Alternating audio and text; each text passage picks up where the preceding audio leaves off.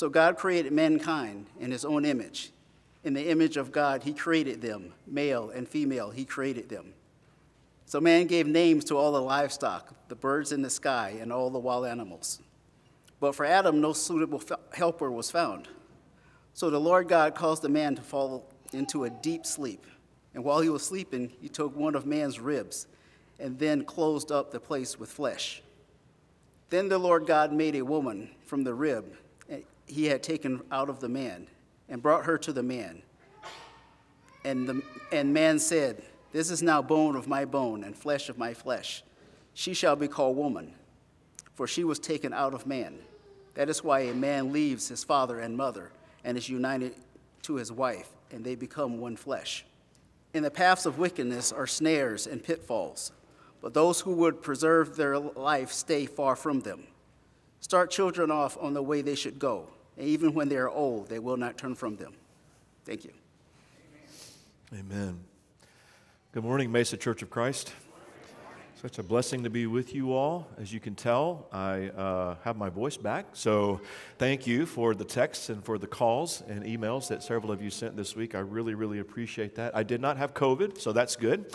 Did a quick test in the parking lot of a Walgreens last weekend, and it worked out just fine. So I want to share just a couple of updates with you as we begin. First of all, I want to let you know that the prayer journal is being moved to the foyer. I think it's out by your family tree out there. And so I just want to let you know it's a little bit more of a convenient location. So please write in that journal intentionally and often. That's going to be a gift to your future preaching minister when he gets here. For those of you who may be returning back to Mesa for the winter months, maybe a new concept for you, but we're offering that as a blessing to your future minister once he and his family arrives. The prayer room space is still going to remain available over by the office area, so please keep that in mind as well. I'm so excited Keith Lancaster is going to be here next weekend. So excited. It's going to be an awesome gathering. And I want to make a challenge to our high school students and any college students who may be local. Invite your chorus teacher. If you're in chorus, invite them to come and to be here next Saturday afternoon. Or if you're in chorus and you have friends who are in chorus, invite them to come. Very rarely are they going to get the kind of education that they're going to get with somebody of Keith's caliber. Not knocking on your choral teachers, by the way, but Keith is just a quintessential professional, and he is a deep, deep believer in Jesus. And so invite your folks to come. And if you can't sing a lick, come to the seminar anyway. It's okay. You can pray for people, you can love on people, you can get water, you can sing off key. One of the things I love about God, I believe, is that God is tone deaf. I believe that. He listens much, much more for the heart than he does for the quality of the notes, and so that's a good thing. And also 2 weeks from today is Mission Sunday, right? I see the banners up along the side here, so praise God for that. And hope you're preparing your minds and hearts to be actively engaged 2 weeks from today in Mission Sunday. I will not be here for a couple of Sundays. Some of you may be thinking, yay, that's great. But I'm not going to be here for a couple of Sundays. You guys have got a couple of special Sundays coming up, but I'll be back that third Sunday in November. We'll finish our Ephesians series that Sunday. Today we're just going to kind of paint in some broad brushstrokes and part of the text. And then when I'm back with you for that third Sunday in November, we're going to get a little bit more into the nitty-gritty. As we read through today's text, you're going to notice a very critical aspect of the Christian faith, and it's the aspect of togetherness. There's a little boy who was afraid of the dark, and his mom wanted him to go out and grab a broom off the back porch, but it was nighttime, and so he said to his mom, "I don't want to go out and get the broom because it's dark." And she said, "It's okay, sweetie. Just keep in mind that Jesus is there. He's always there. You have nothing to be afraid of." And he looked at his mom. He was kind of confused, and he said, Are you sure Jesus is out there?" "And yes, I'm sure. Jesus is everywhere, honey. He's always ready to help you every time that you need him." And so the little boy thought about it for a minute, and he went to the back door. He kind of cracked it open a little bit, and he peered outside, and he said, "Jesus, if you're out there, would you hand me the broom, please?" I love that story. Love that story. A lot of innocence in that story. But what's this little boy longing for? He's longing for reassurance, right? Hey, we're in this together. Some things out there that I'm afraid of. And I'm going to get a show of hands. Or are there some things out there that you're afraid of right now? Oh, my stars. What a time that we're in, right? What a time that we're in. But we've always been in a time, right? From the beginning of the world. Just go back and read the opening chapters of the creation account in Genesis, and we see that it just didn't take humankind too long to mess up that beautiful plan of God. And it's still God's beautiful plan, and it's still God's beautiful intentions. And one of the things that's so special about it is He has designed it for us to be in this together. And we're going to see in Ephesians chapter 5 this morning, in the first part of chapter 6, this power of togetherness and what it looks like lived out not only in the family of God, the church, but in the families that comprise the church of our Lord and Savior Jesus. So let's start in Ephesians chapter 5, verse 21. Submit to one another out of reverence for Christ. Wow. That could just be the sermon this morning. Submit to one another out of reverence for Christ. As you think about that verse, it's often easy to overlook it because we really like to get to the next section where Paul starts giving advice to husbands and wives. Because we like to say, as spouses to one another, you really need to read this part of Ephesians right here, okay? But we sometimes race past verse 21 when we realize that we are all called in the body of Christ to have a heart posture of submitting to others. That's putting the needs of others first. That's making sure that we're looking out for everybody else's self-interest before we look out for our own interests. This is language that we see in multiple letters of Paul, and even more importantly than that we see in the ministry of Jesus himself, right? Who was willing to go to the cross and submit his will to the will of the Father. So what Paul's asking us to do here is, I want you to be Christ-like. And he goes then into what's called a family code. In this time, these were fairly common, not just in the context of Christianity, but there would have been other aspects and contexts where a family code would have been put into place. But he gets into some nuts and bolts. I want you, all of you, to submit to one another, specifically husbands, wives, slaves, masters. Here's some things I want you to consider. And so this is what he writes. Beginning in verse 22, chapter 5. Wives, submit yourselves to your own husbands as you do to the Lord. For the husband is the head of the wife, as Christ is the head of the church, his body of which he is the Savior. Now as the church submits to Christ, so also wives should submit to their husbands in everything. Now, I want to say something about this particular passage. There is a greater context that is in play here. And you may be wondering, by the way, why I have those two passages where Paul is talking to wives and he's talking to husbands. Why do I have those side by side? I want you to notice how many more words are addressed to husbands. About twice as much, right? And there's a reason for that. We'll talk about it in just a second. But when we think about the greater context in which these words are situated, Paul is talking about this occurring in a context of holiness. In a context of holiness. If we go back to the Genesis account that we just read a few moments ago, God designed man for woman and he designed woman for man, right? It's part of God's creation. It was part of the order that God brought to this world so that we could live orderly and so that we could honor God with the way that we live in our households and form our households and what comes out of our households. So we can't say in verse 24, wives should submit to their husbands in everything. Everything? Honey, I'm sorry, we don't have enough money to pay the bills this month, so I'm going to need you to knock that bank off for me on the corner down there, okay? Well, of course not in everything. Everything in the context of holiness. Church, are you with me? Are you with me? In the context of holiness. And he then transitions to husbands, and it's such a beautiful picture that the Lord paints here of what being a man of God in the context of marriage looks like. He says, husbands, love your wives just as Christ loved the church and gave himself up for her. Be willing to lay your lives down, husbands, for your wives. To make her holy, cleansing her by the washing with water through the word, and to present her to himself as a radiant church without stain or wrinkle or any other blemish, but holy and blameless. You do know that if you put the church of our Lord down, you're putting down the very bride himself, right? So we need to be careful about what we say about the church and how we speak about the church. I don't know about you. You can insult me pretty big time, right? You start talking about my wife, you're probably going to have some words. We're talking about the wife of Christ, of God, the bride, the Jesus himself, who is the church. In the same way, husbands ought to love their wives as their own bodies. He who loves his wife loves himself. After all, no one ever hated their own body, but they feed and care for their body, just as Christ does for the church. For we are members of his body. For this reason, a man will leave his father and mother and be united with his wife, and the two will become one flesh. We just read that a few moments ago. It's a profound mystery, but I'm talking about Christ in the church. However, each one of you must also love his wife as he loves himself, and the wife must respect her husband. And we're going to come back and talk more about the nuts and bolts of this in a couple of weeks.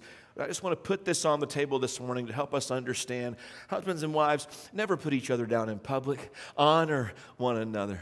You know, husbands and wives, do everything you can to outserve one another. You want a great household, you want a God-honoring household, do the best you can to always put your best foot forward, to take care of one another. Let your children see that. Let them see that. Even if you disagree, it's okay. Honor one another when you disagree. It doesn't have to be knocked down, drag out, right? Let's fix this. Let's figure this out. Let's pray through this. Let's go to the Word and see what the Lord's instructing us to do. When your children see that lived out behaviorally, I think it's much being more likely that they're going to have a deeper and abiding faith that's going to stick. Speaking of children, Ephesians 6, 1 through 3, children, obey your parents in the Lord, for this is right. Honor your father and mother, which is the first commandment with a promise, so that it may go well with you and that you may enjoy long life on the earth. It's the submission language that Paul is using here, submitting to others and the power that is in that, the formative power that is in that. We'll talk more about this a couple of weeks, and I specifically have some questions that I want to ask our teens and our college students when we're back together at that time. The text continues. Paul just marches through here different ways that we see the love of Christ and faith in Christ expressed in the context of family. Fathers, don't exasperate your children. Instead, bring them up in the training and instruction of the Lord. He goes outside the family, still in the context of household, but outside the family unit. Slaves, obey your earthly masters with respect and fear and with sincerity of heart, just as you would obey Christ. Obey them not only to win their favor when their eye is on you, but as slaves of Christ, doing the will of God from your heart. Serve wholeheartedly, as if you were serving the Lord, not people, because you know that the Lord will reward each one for whatever good they do, whether they are slave or free, and masters do the same things to them and give up threatening, knowing that both their master and yours is in heaven, and there is no partiality with him. Some folks look at this passage and they say, well, the Bible's obviously outdated. You can see that it condones slavery. That's totally missing the point of the passage. This is not condoning slavery. It's recognizing a context culturally that was in place at that time. And God's response to say, if you really want to boil it down to its essence, there is no such thing as slave and master. We're all one in Christ Jesus. We're all one in Christ Jesus. So act like it. Act like a people who belong to Christ Jesus. Here's a key truth that's expressed in the book of Ephesians. The work of Christ in us leads to the work of Christ through us. The work of Christ in us leads to the work of Christ through us.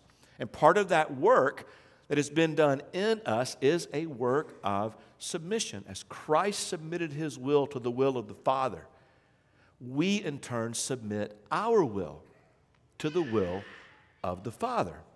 And that's when it becomes much, much more about other people. Every once in a while, I come across a resource that just really helps crystallize things for me, that helps bring things into focus. And several years ago, I mentioned this study to you. There was a trilogy of books that came out by James Bryan Smith. One of those books was called The Good and Beautiful Community. He has a wonderful expose on Ephesians 5 in that book, and I just want to share a few quotes with you. I don't often do this, quote authors at length, but I want to this morning just share a little bit of insight that he shares, because I think it is so profound as he talks about what a good and beautiful community looks like. So as we reflect on these words that we just read, this household code, this idea of submitting to one another in the body of Christ, a few things that I want to draw your attention to. First, when he describes the serving community, he points out a false narrative that's really important for us to understand. This is the narrative that Satan puts into place. First of all, our needs matter most. My needs matter most. It's a false narrative. Notice what he writes. One of the most dominant narratives is built on self-preservation, personal happiness, and making sure our needs are met. This narrative is not only for individuals, it can be the foundation for a community. Now, let's stop there just a second, and I want us to think about this. We know this in our heads, right, to be a false narrative. We know it. We know this in our hearts to be a false narrative. Think about this. How many great love ballads were written about you? Would it have gone to the top of the charts if many years ago the song would have gone like this? I am so beautiful to me. Who in the world is going to buy that? Roll it forward a few years later. I would catch a grenade for me? That doesn't even make sense. Well, first of all, I would catch a grenade for you doesn't even make sense, okay? For you Bruno Mars fans out there. But anyway, it doesn't make sense. The great ballads, the great love songs, the great love stories are about others. The willingness to lay down our lives for others. But there's this false narrative out there. No, at the end of the day, it's really all about me. Smith continues, there's nothing wrong with loving the community of Christ followers who have nurtured you and perhaps your family for many years. And there's nothing wrong with wanting things to go well for your church and its ministry. The problem comes when the most important consideration, the dominant desire, and the main focus of a community is its own success. Now, I want you to see how this plays out. Just as an individual whose life is focused on meeting his or her own needs becomes narcissistic, self-centered, ineffective, and ultimately unhappy, so also communities can become so focused on themselves that they lose their souls. And when this happens, the larger vision, the one that brought the community into existence, has been eclipsed, and the community no longer exists to fulfill its original mission, but to simply stay alive. This is often the first step towards spiritual death and ultimately the demise of community. This is what happens when a church turns inward. When a church starts focusing on itself more than focusing on others.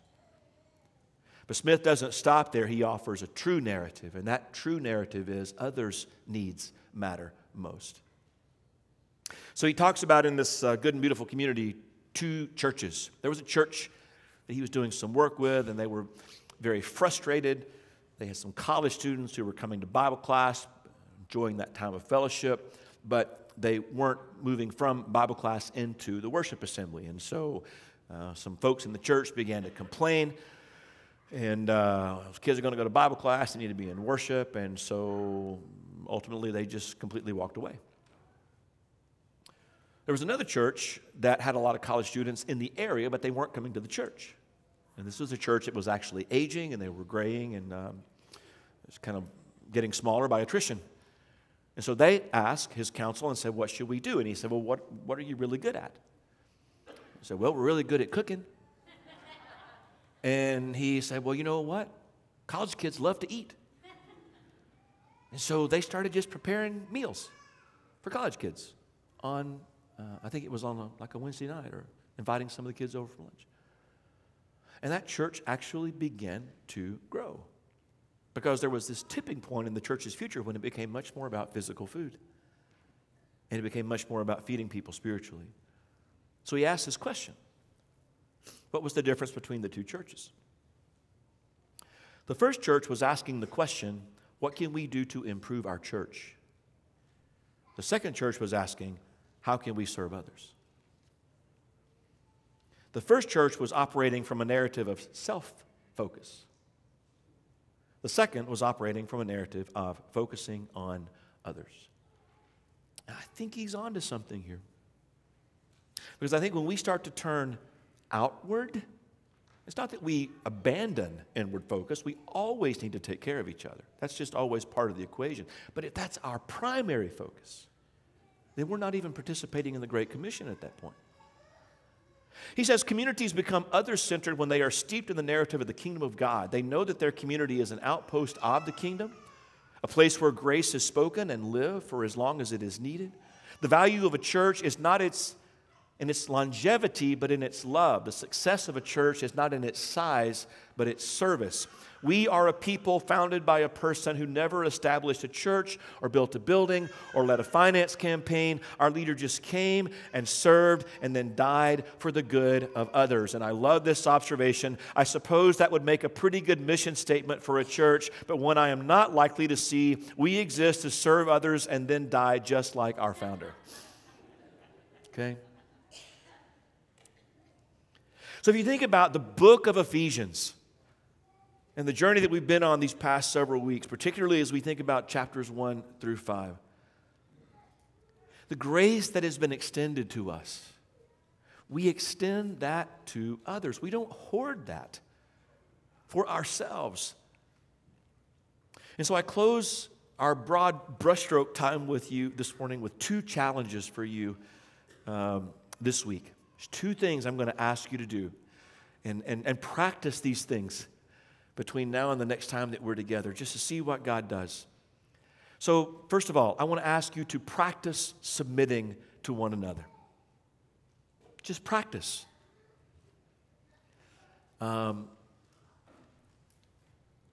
Teenagers, when your parents ask you, I need you to clean your room,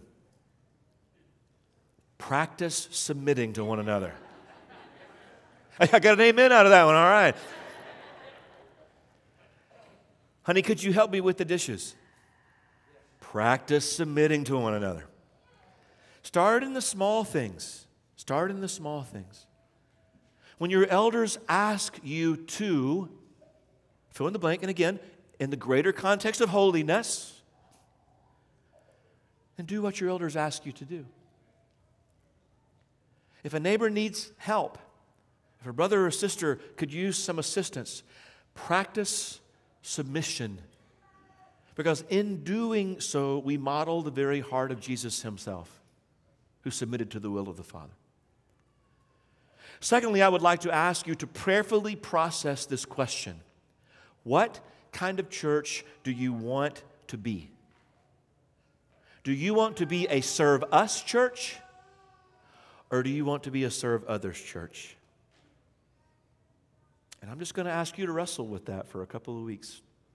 And we get back together a few weeks, we'll kind of see how you did as you process that and wrestled with that.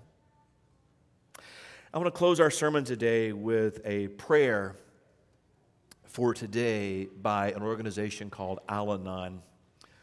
It's a worldwide fellowship that offers a program of recovery for family and friends of alcoholics. And Al-Anon is an others-focused organization to put the right tools in various individuals' toolboxes so that they can get through these devastating times and the devastating impact of alcoholism. But I just want you to hear the words of this prayer. I think it makes a great prayer, a prayer for all believers. They pray, Lord, make me an instrument of your peace. Where there is hatred, let me sow love. Where there is injury, pardon. Where there is doubt, faith. Where there is despair, hope. Where there is darkness, light. And where there is sadness, joy. O God, grant that I may not so much seek to be consoled as to console, to be understood as to understand, to be loved as to love.